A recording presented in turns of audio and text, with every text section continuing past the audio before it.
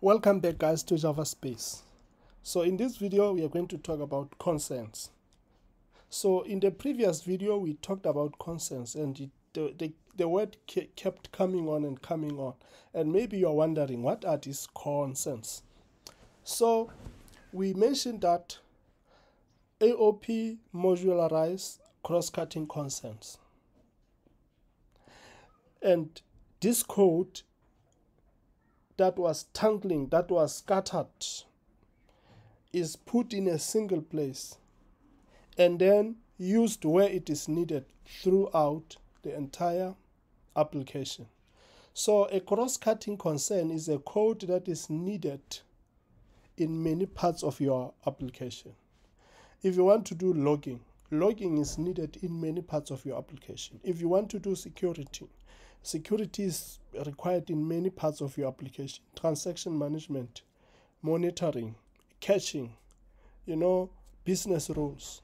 You might want to say, I'm just making an example with business rules.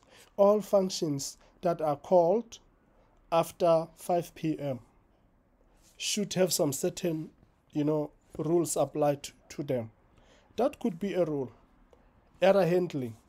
Throughout the application you have error handling. So these are the concerns we are talking about. So these concerns before AOP, they will be scattered throughout your application. So you can just imagine what kind of code that is. So what are the problems that AOP is solving? Or what are the problems of code that is not modularized, or code without modularization? You will have what we call code scattering. You have duplication of code everywhere.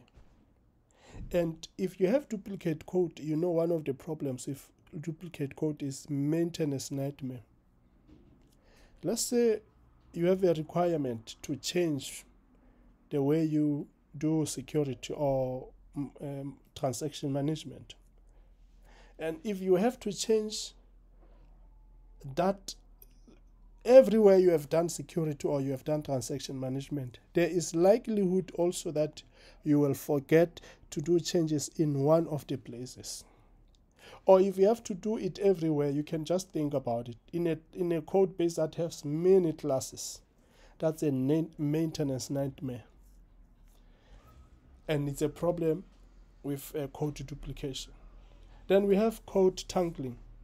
This is where now we are talking about you are mixing concerns now.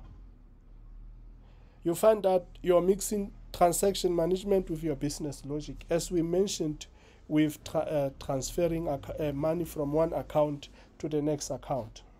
All you need to do is to say save, debit this the account, credit this other account. You don't have to be dealing with things like commits, transaction rollbacks, and all that. That is none of your business. So now, if you don't have modularization, you end up mixing concerns. You find your class or your whatever class or method becomes a jack of all trades. It does so many things. There is no single responsibility. And when it's like that, code becomes harder to test.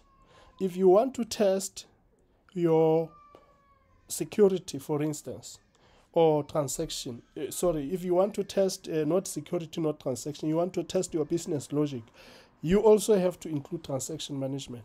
You also have to include security.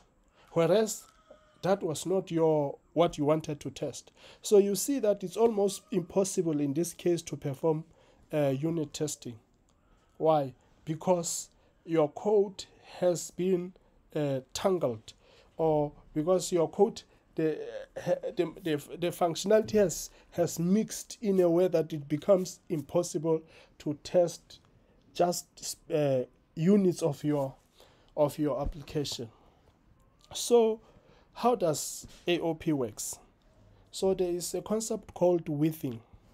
So within, from Spring, they say linking aspects with other application types or objects to create an advised object.